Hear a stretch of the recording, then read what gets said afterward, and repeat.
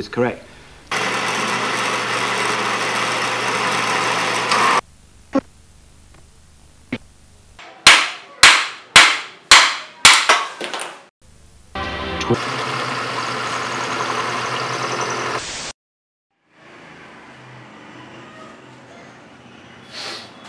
As I said in the first part of the build, I'm a little worried about the vibration of the primary driving gear, and it's only getting worse. The gearhead is making horrible noises and I thought I'd take a look inside.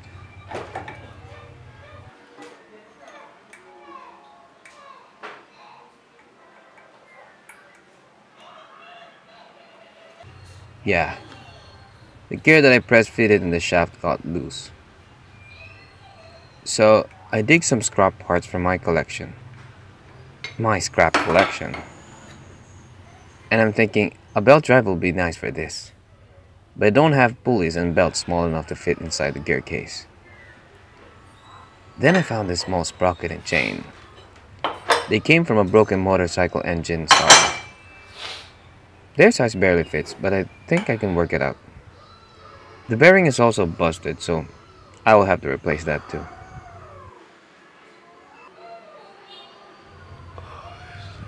Obviously, someone's already been in here. They welded the gear to the shaft for some reason.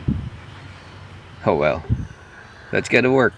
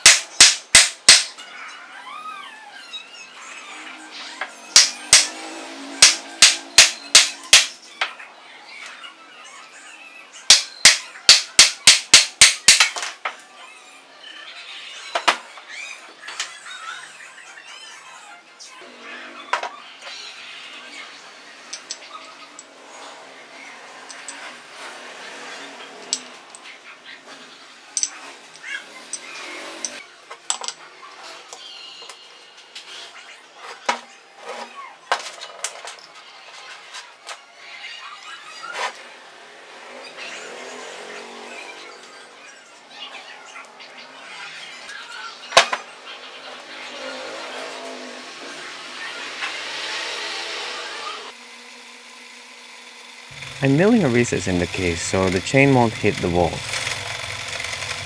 This is how I've been milling stuff here in the shop. It's on the cross-slide vise on the drill press. It's horrible. And that's the reason I wanted to mill.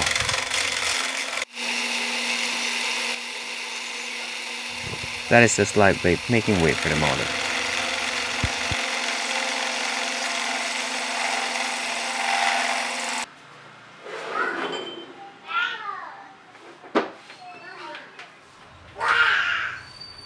So sorry for the noise. I have dinosaurs living in my house.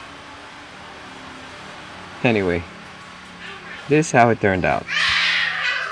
I welded the sprocket to the gear shaft and replaced the bearing too.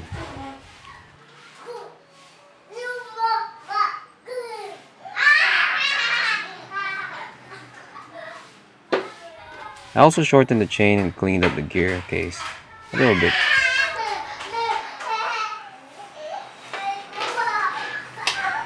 Let's assemble it.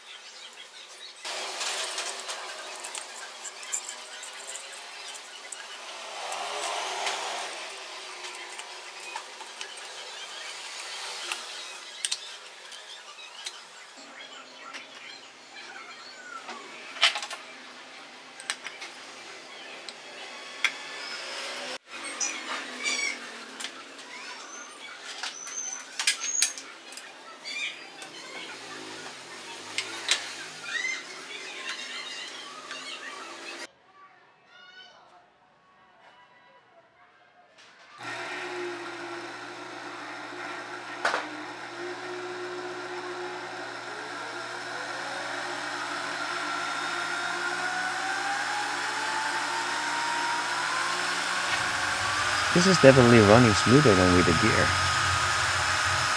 No vibration at all.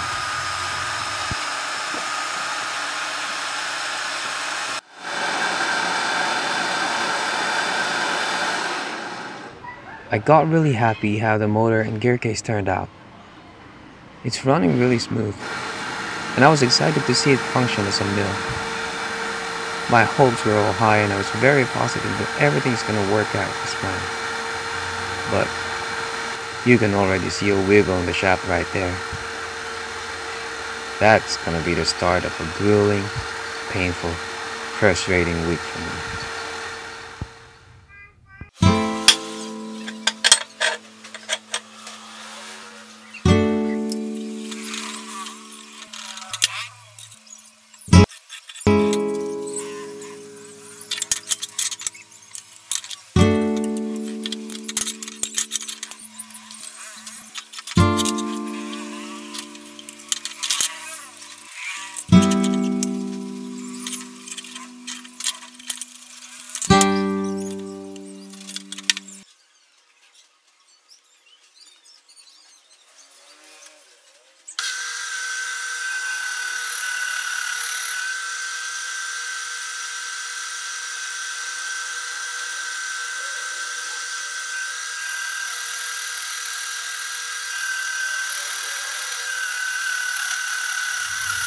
Here I'm using the horizontal function of the mill as a lathe to get rid of the runout on the shaft. It looks like it's working there, but it's chattering a lot and the surface finish is really bad. Although, I kept trying.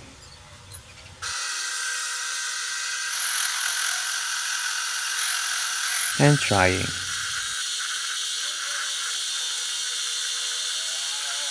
And trying.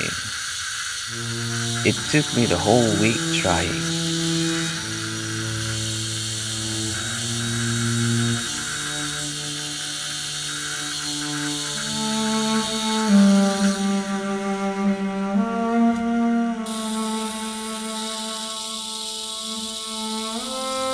And when I thought I'd finally done it,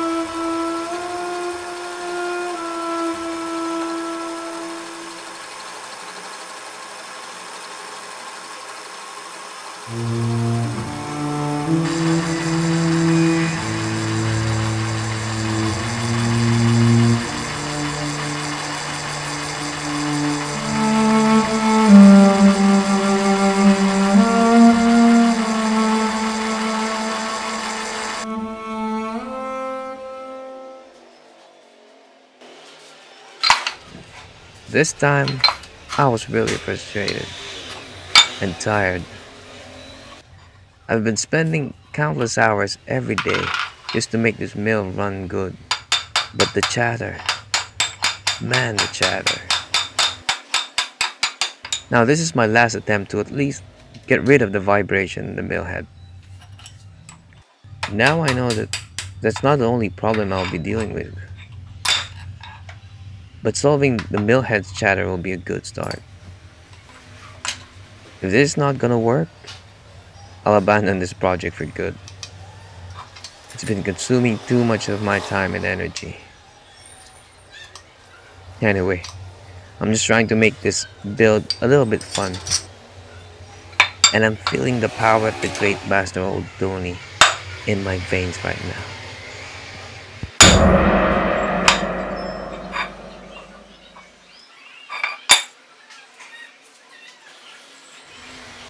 Come on, man. That was a good one. Okay, let's try it again.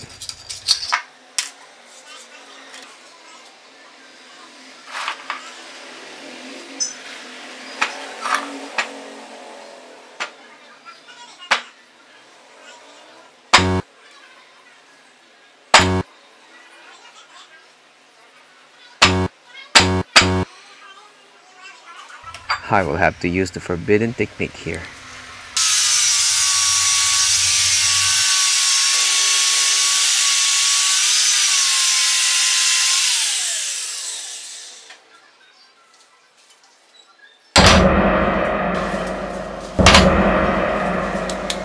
There.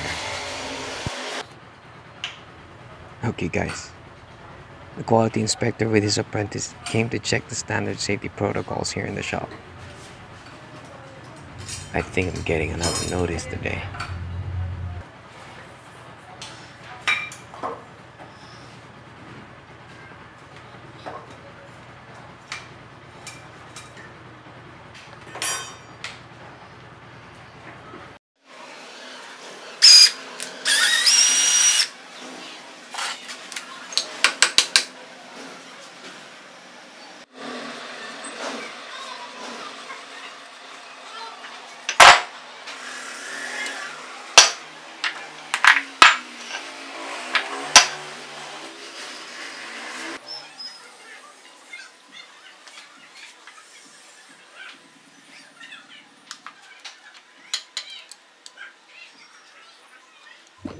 Yeah, I know.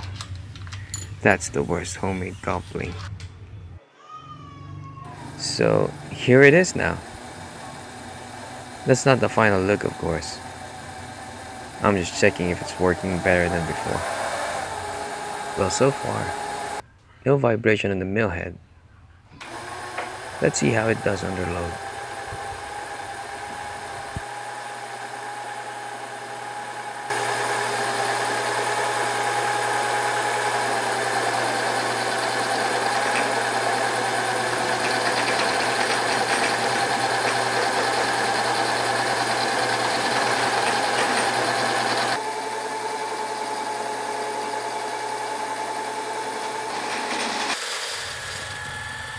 I don't know if you can see, but the mill head is really solid. There's vibration in the cross slide vise and the base itself, but the head is doing really well.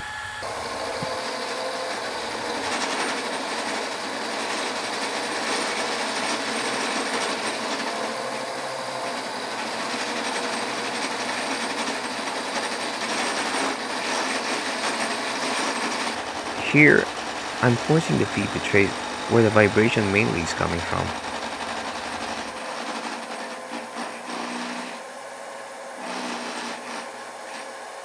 And I found out that it's the post.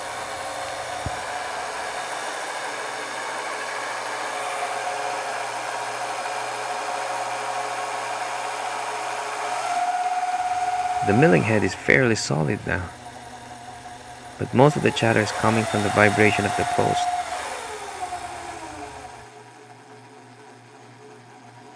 It's cast iron and somewhat thick, but I guess it's only designed for drilling. So that will be the next thing I will be addressing. And I think I already have an idea how I will strengthen that post.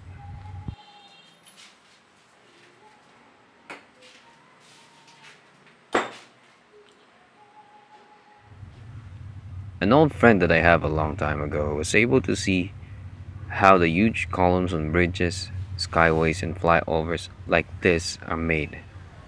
He said they are built differently than most concrete structures, so these bridges can handle traffic vibrations and all tensile strains. So I'm thinking of doing that here. I'm gonna make a concrete base and also pour concrete in the post, but I will put a tension rod in there.